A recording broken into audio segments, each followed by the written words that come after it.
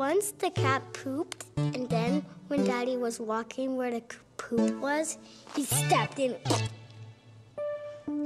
Ugh! Had to clean his sock up.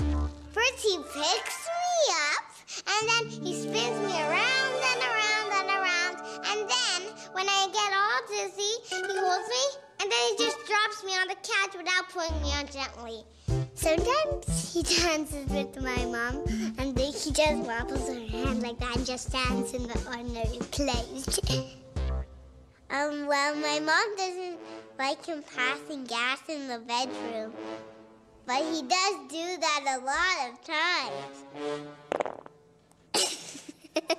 times.